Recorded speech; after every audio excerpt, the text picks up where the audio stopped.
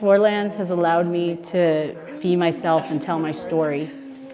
When people look at a person and think one way but don't realize that there's a story behind this person, or an assumption that this person is from a different culture or whatever, and then your story says otherwise.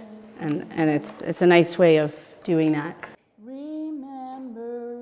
This project's very happy, it's also not very happy, it's also very sad, you know, and it's very wistful and sometimes very contentious.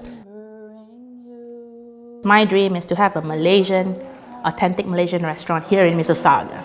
There used to be one near Arundel GO station, then they closed because not many people know where there is, so they closed down. So this is my dreamland. Someone will come here and open a Malaysian restaurant again.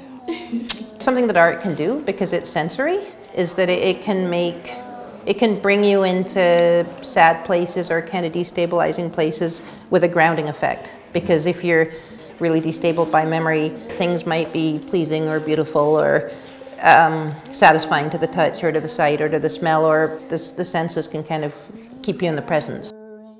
It was a really beautiful day, really beautiful night, and a really beautiful ceremony that we had last year for my uncle Todd Riley, who had passed away. Of course, lots of tears, lots of singing, lots of talking about him and his life and everything.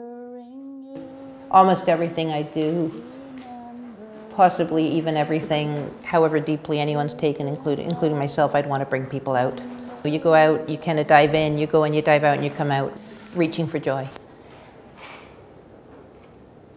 Remembering you, remembering you, remembering you. This is how we remember you.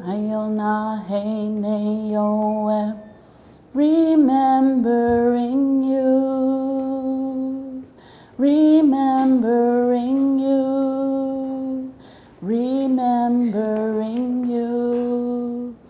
This is how we remember you.